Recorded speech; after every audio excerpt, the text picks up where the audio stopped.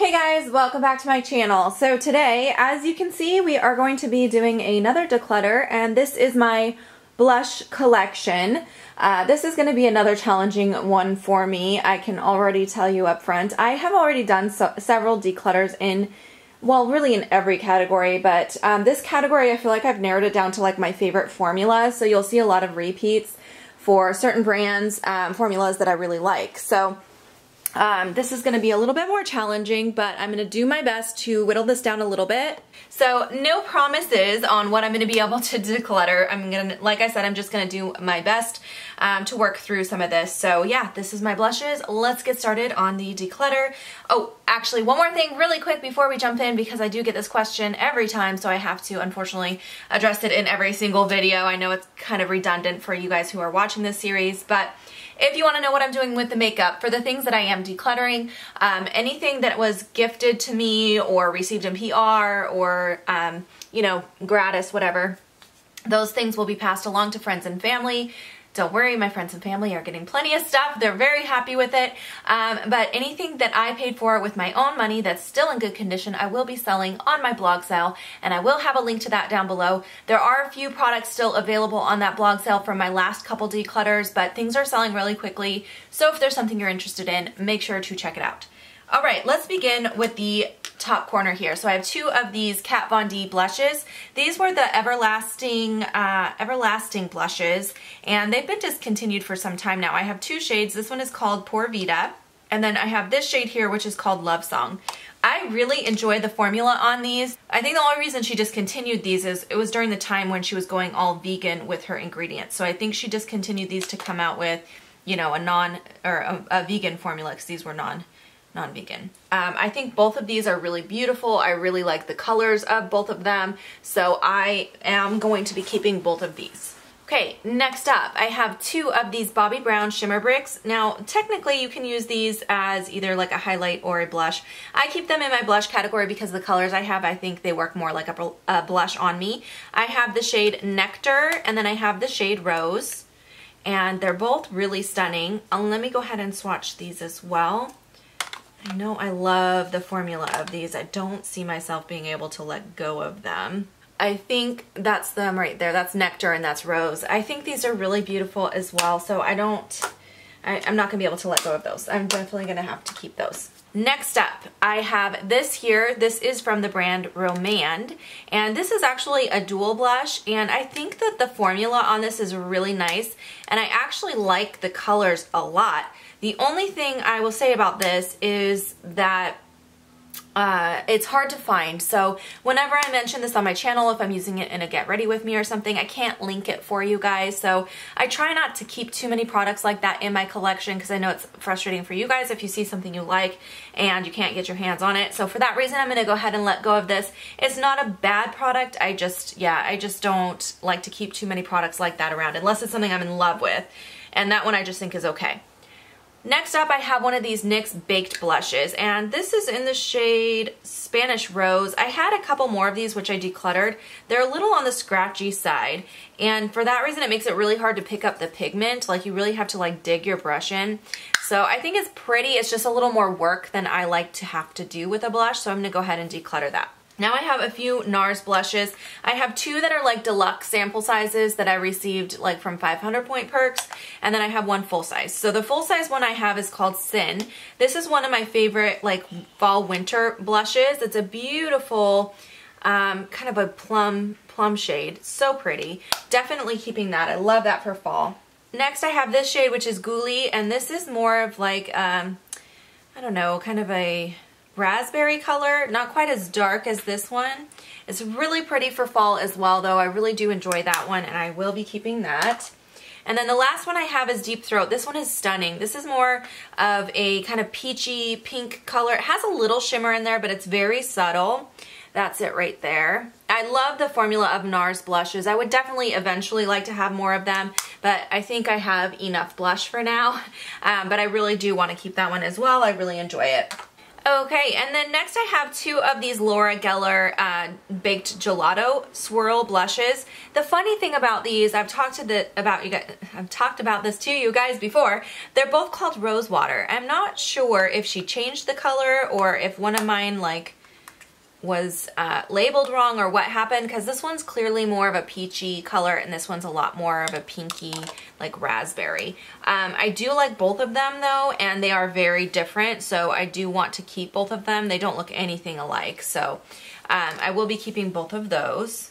Alright, next up I have this number 7 blush. This one I received in PR. I really enjoy this one as well. I think it's a really nice formula, really good drugstore formula, lasts all day. It's a very matte blush. I have the shade Apricot Blossom. It's a really wearable kind of neutral color. Definitely keeping that as well.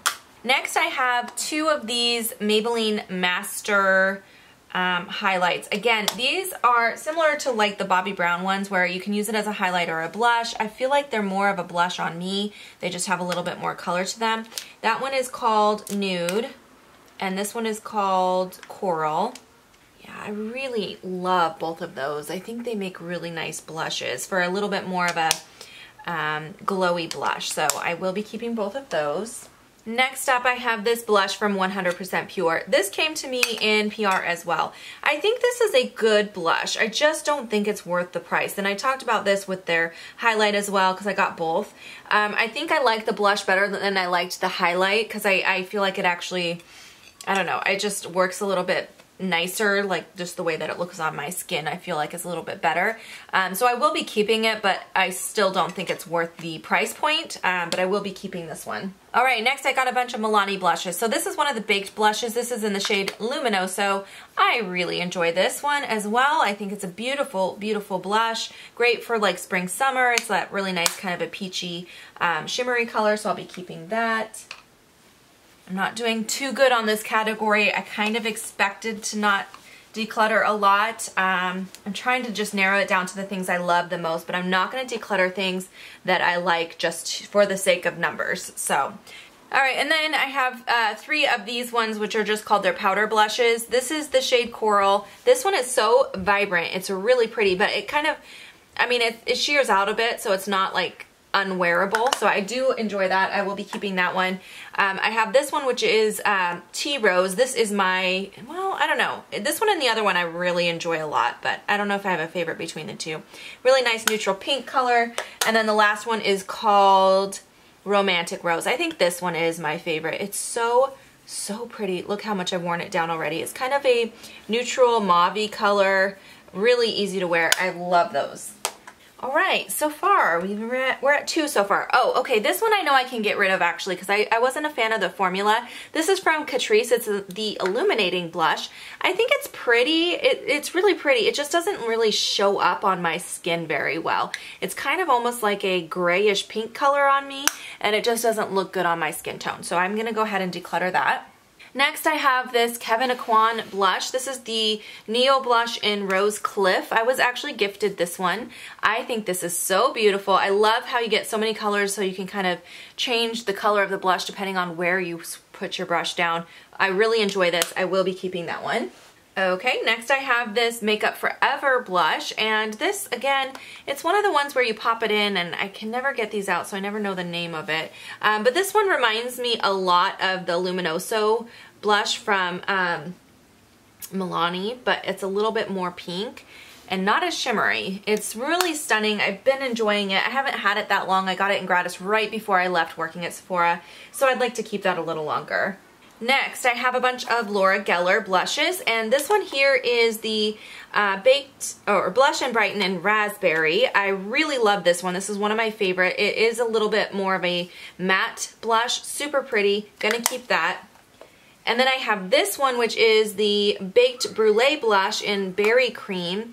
This is very, very beautiful, but this one has a little bit more shimmer to it. I really enjoy that as well, though, so I will be keeping that one. And then the last one I have is the Baked Blush and Brighten in Pink Grapefruit. And let me remember what this looks like. I can't remember.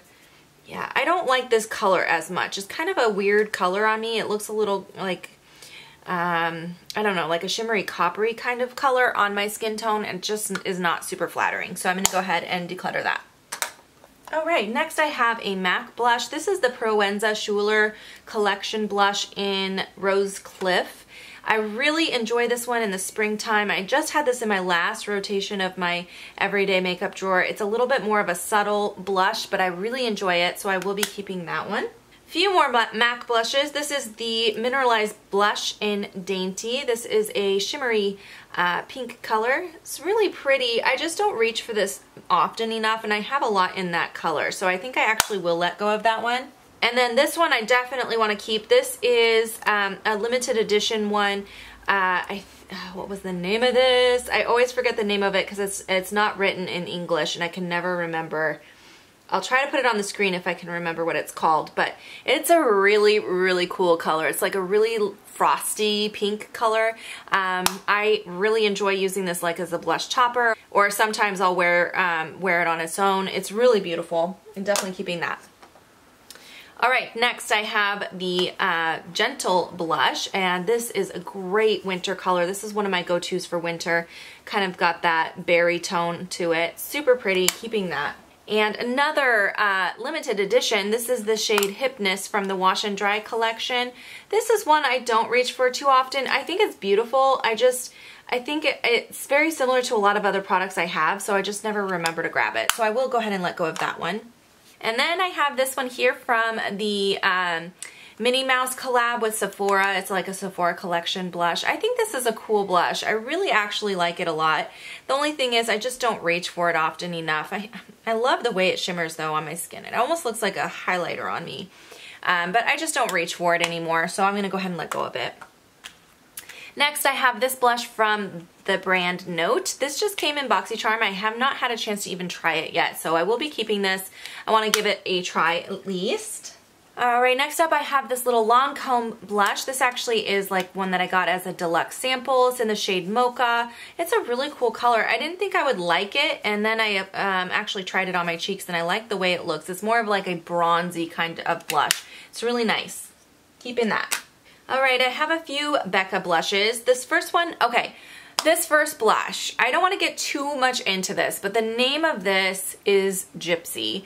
And for those of you who aren't aware, that is a offensive slang term in other countries. And here in America, it's not considered a slang term, but I know that it's offensive to people who potentially watch my videos. So for that reason, I am going to be getting rid of this blush because I just don't want to use that word on my channel, and there's no reason to keep a blush where every time I mention it, I have to say that word, just because I understand that it can be offensive to some people. So for that reason, I am going to get rid of this. I will say it's a beautiful blush, and Becca did discontinue this, and I'm assuming it's because of the name. I purchased it on hautelook, and at the time I purchased it, I was not aware that it was a offensive word. So anyway, all that being said, I'm going to go ahead and declutter this just because of the name, which is sad, but I wish they would have named it better. Alright, next up I have another Becca blush. This is in the shade Camilla, and this is a really pretty color. This is a little bit more of a bright color. It has that really pretty shimmer to it. I love wearing this one like with a more neutral look. I think it's really stunning, so keeping that. And the last Becca blush I have, this is a baby size of the shade Flower Child. Oh, I love this one. This is probably my favorite. I wish it was in a bigger size, but that's okay. I'll probably still never use it up. It's a pretty kind of pinkish coral color. Super pretty. Keeping that. Next up, I have this Makeup Geek blush. This is in the shade XOXO. I received this a while ago in a BoxyCharm. I really enjoy this. I think it's a great formula. I will be keeping that one. Here's another blush that I actually received in PR. This is from Ofra, and it's in the shade Bellini. This is a matte blush. Let me see if I have any room left to swatch this.